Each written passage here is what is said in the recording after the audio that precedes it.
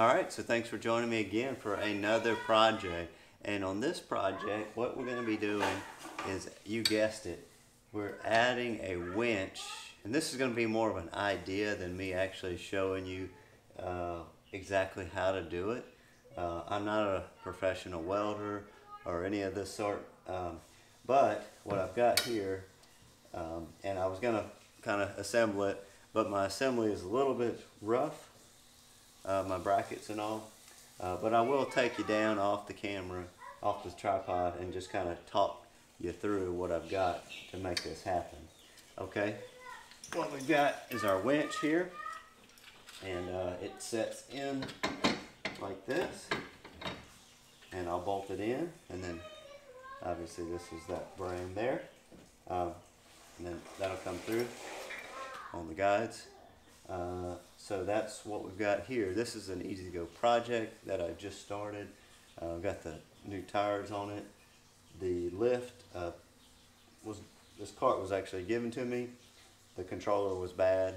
They were trying to get it going, and they didn't want to put the money in it to get a new controller and all that. So this is what we got here. We decided to go ahead and add a little winch. You never know when you're going to need it. So I didn't bolt this down yet. Let me pull you off the tripod, and I'll bring you down here and give you a good idea of how you could get yours going. Notice this right here is the 3-inch axle lift, not the spindle lift. So I know there's different lifts. I actually like this better because it keeps the factory spindles, I believe. I didn't do this part, but it's pretty stout, and then if you do it that way, I'll show you, you have a little extra bonus.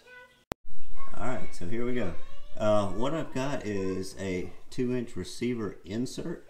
You can buy these on Amazon.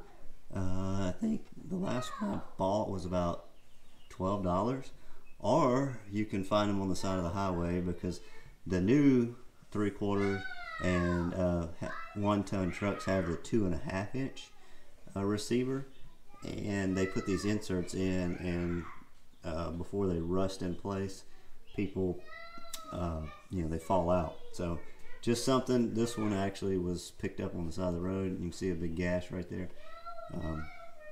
I did get it all painted and cleaned up, but yeah, you guessed it. So back to how this is built. I started out with the original axle. It's already got the 3 holes here, and what I've got is the main part of this EZGO. This is a 96 EZGO, and it bolts onto these springs. Okay, and you've got 3 I think it's 1/2-inch bolts here, and so the new raised axle, I want to call it, is here, and it already has the plates welded on. And then this one that was taken off, we took it off, of course, and it's here. And instead of throwing it away, I just kind of looked at this and how I could add a bracket and a winch. What I wanted a winch was here. And with the way everything was arranged, the shock and the stud, I tried to get the winch in this area, kind of more in center line of this.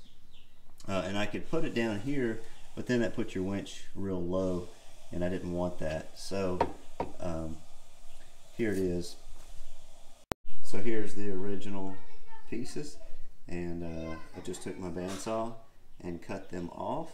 You can see there. Cut the ends off, basically flush. I kind of did taper it in when I was cutting it, right even with this bracket, and so that gave me a little space there. And then I went in with I believe it was 1/2-inch or 3/4 stock flat bar. We have a 2-inch flat bar here that I just welded for stability. I got it welded underneath and right here, and I think this is going to be pretty rigid. Again, this is not for pulling huge trailers. It's just for little utility trailer around the yard. I had that same flat bar that was welded on here. I took it and welded it on here on the top of the 2-inch receiver, and then drilled, not very successfully, the pattern for this rolled plate. Where the winch mounts on these 2 bolts, I just drilled a hole large enough for the head to go in and countersink, and then welded the head to this plate, and that's why it's offset. I should have put a nut right here, screwed down on here tight, and that would have held this flat when I was welding, but I didn't do that, unfortunately. Okay, so then I had to just oversize the holes on the winch. Okay, then so you put bolts in these holes.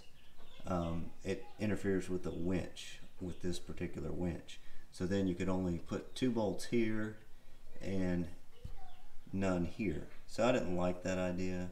What I did was cut off the head of the bolt on this one, stick it in here with a nut on the back side, and welded that, left it recessed, and just filled that in totally. Basically stuck the bolt, cut the bolt head off, stuck it in here with a nut on it to set the gauge, and held it, and then welded up the head, and you can see it's perfect. It's flush, and I grinded it all flush, and you got these 2 here. Okay, but I didn't get them perfect, so I oversized the hole, and now they're sticking out there.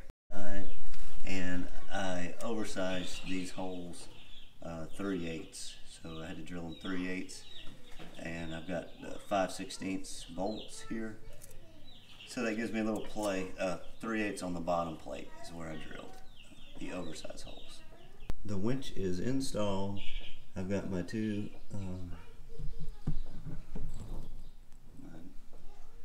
lock nut on front and back, and I got lock nuts on these bolts and secured. So see how that flush works out pretty good. I just want to make sure this plate had enough secured on this side. So I think it does. And again, I mean, there's no telling how much these bolts would pull before they sheared.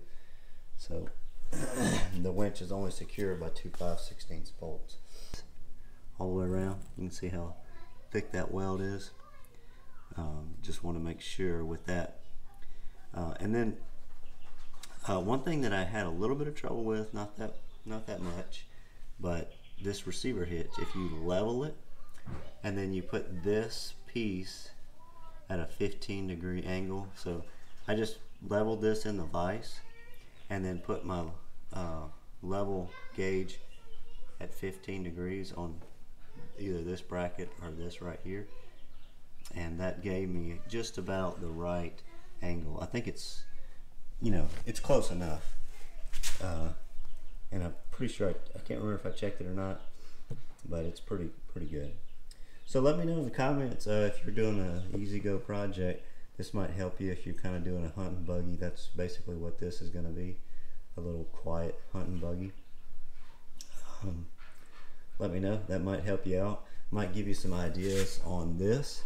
And if you're starting out on a project, this lift, if you get this lift, you have the spare axle, I think they call it, and then you can actually cut the ends off and do this.